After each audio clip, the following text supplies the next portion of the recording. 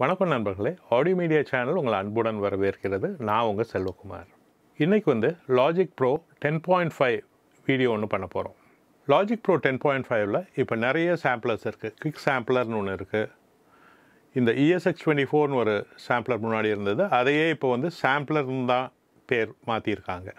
நம்மளுக்கு இன்றைக்கி என்ன பார்க்க போகிறோன்னா, இந்த கீபோர்ட்லேயே இப்போ நிறைய சவுண்ட்ஸ் வருது. நம்மளுக்கு எல்லா சவுண்ட்ஸும் வருது. ஆனால் வந்து இந்த மாதிரி சிந்தசைசர்ஸ் இருக்குது பாருங்களேன். இது வந்து ஒரு கார்க் M3ன்னு ஒரு keyboard.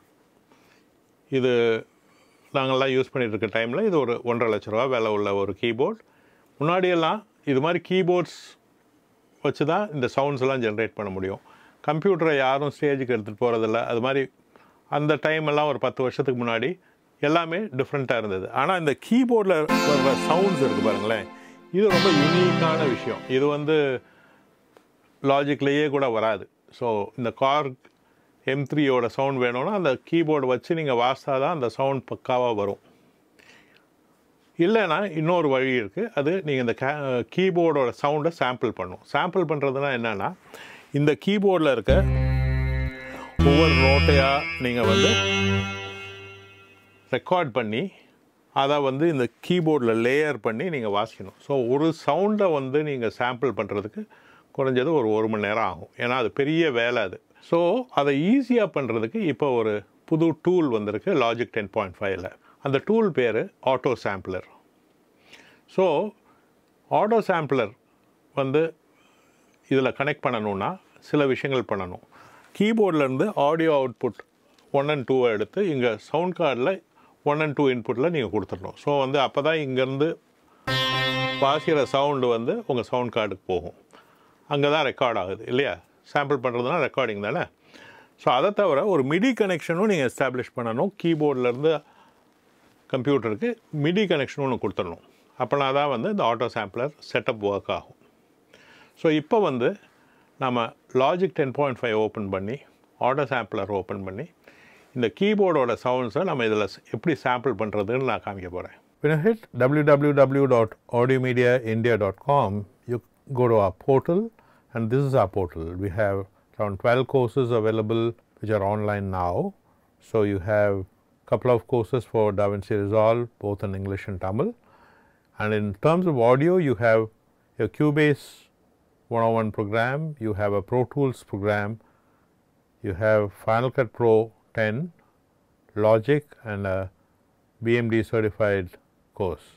So the Logic 10 professional music production course is an Apple certified course, in the sense like it uses the Apple certified course material, and once you finish this course you can even write the Apple exam and get a certificate from Apple.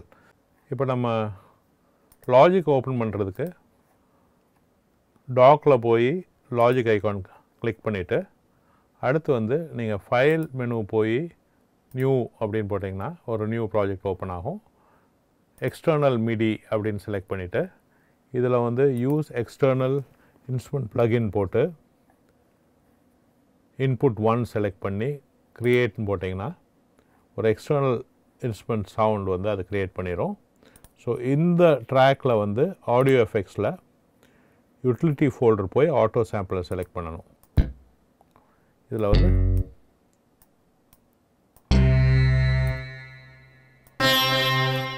So நம்ம இங்கே வந்து இந்த பேராமீட்டர்ஸ்லாம் set பண்ணுறோம். First வந்து range வந்து up to C6 நம்ம பண்ணுறோம். C1 to C6 பண்ணுறோம்.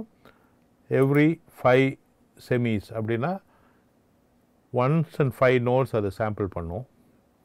நம்மளுக்கு வந்து 2 வெலாசிட்டி லேயர் வேணும் அப்படின்னா 2 வெலாசிட்டி லேயர் செலக்ட் பண்ணிக்கலாம். ஒரு 30 ரேஞ்சில் ஒரு வெலாசிட்டியும் 110. ஸோ ஒவ்வொரு நோட்டையும் 2 தடவை சாம்பிள் பண்ணும்.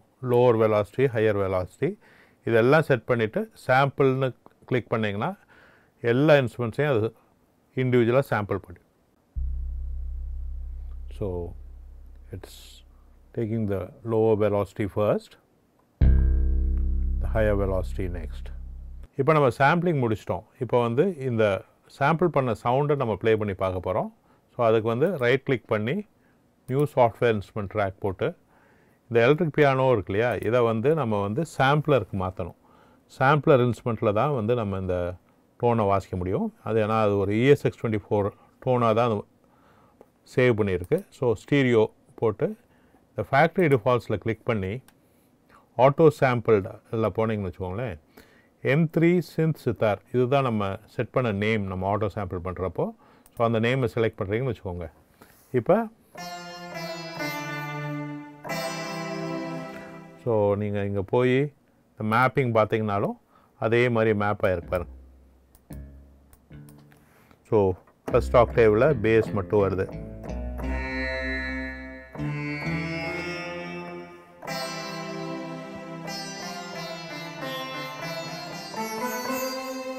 என்ன நண்பர்களே, இந்த வீடியோ உங்களுக்கு பயனுள்ளதாக இருந்திருக்கும்னு நம்புகிறேன். இது மாதிரி பல வீடியோவும் பார்க்குறதுக்கு எங்கள் சேனலில் நீங்கள் சப்ஸ்கிரைப் பண்ணுங்கள். இந்த வீடியோவை லைக் பண்ணுங்கள், உங்கள் நண்பர்களோட ஷேர் பண்ணுங்கள். அப்படியே அந்த பெல் ஐக்கானையும் ப்ரெஸ் பண்ணிங்கன்னா நாங்கள் அடுத்தடுத்த வீடியோ செஞ்சு போட உங்களுக்கு ஒரு நோட்டிஃபிகேஷன் வரும். இது உங்கள் செல்வகுமார் ஆடியோ மீடியா சேனலுக்காக. நன்றி.